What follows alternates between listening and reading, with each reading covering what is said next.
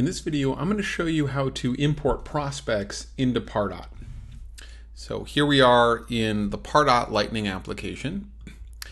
Now, Pardot is connected to Sales Cloud, so it is possible, depending on your settings, that if you add a new lead or contact within Salesforce, it will automatically create a corresponding prospect within Pardot.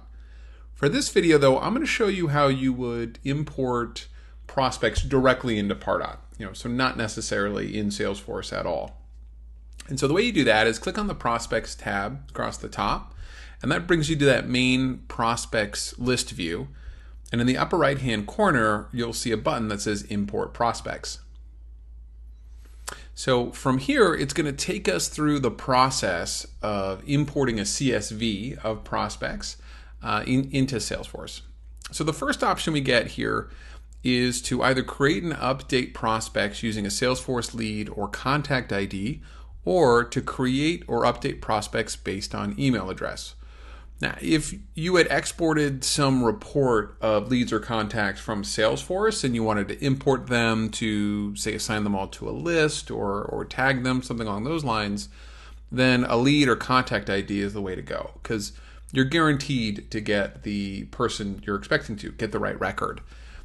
If you're importing a list of people from outside of Salesforce, let's say a list of email addresses from a trade show or from business cards or somewhere else, maybe a different email program, then you definitely want to match based off email address because you don't have that lead or contact ID. Before we move on, though, if you look at the bottom, you can see past imports are going to show up here, which can be quite helpful. And then these numbers for created or updated records, you can actually click through in these numbers and see the actual prospect records that this is referring to. So let's create or update based on email address, and let's choose our CSV file. There we go, prospects. And go ahead and check the box for the permission-based marketing policy. It's definitely good to read through this, but essentially you're saying that whoever you're importing into Pardot for the purpose of emailing, they've agreed to receive your emails and they've opted in. Go ahead and click Next. And then we're on step 2, mapping the fields. So it usually does a pretty good job on its own. As you can see, it's automatically selected, email, job title, company, all of that. That looks good. Other thing to note is first name and last name are separate columns. You definitely want to break out a first name and last name into their own columns before you do the import.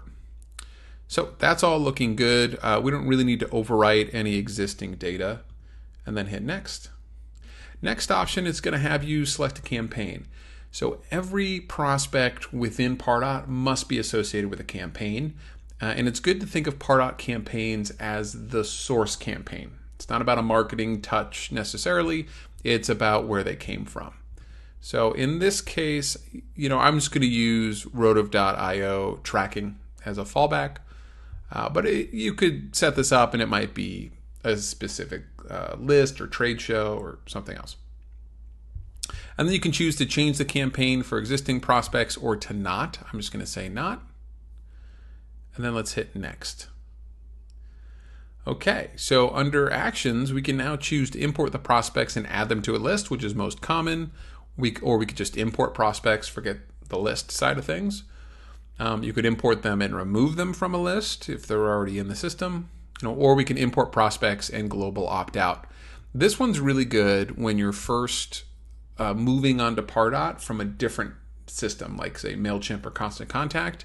You already have an established list of people who have opted out. You can take that list of people and you can import the prospects and global opt them out within Pardot to make sure you're not accidentally sending emails to people who said they didn't want to receive them anymore. In this case, we'll just say import prospects and then hit Next. So we've got step 4A because I actually said import prospects and add to list. So let me hit back here and let's just skip the list part. There we go. That takes us to step 5. Which is a summary. You can review your settings and then hit confirm and save when you're ready to do the import. Hitting confirm and save brings you all the way back to step 1, and then you can see the status of your import at the bottom, along with all of your historical imports as well. So I hope that helps you get your prospects into Pardot, and thanks for watching.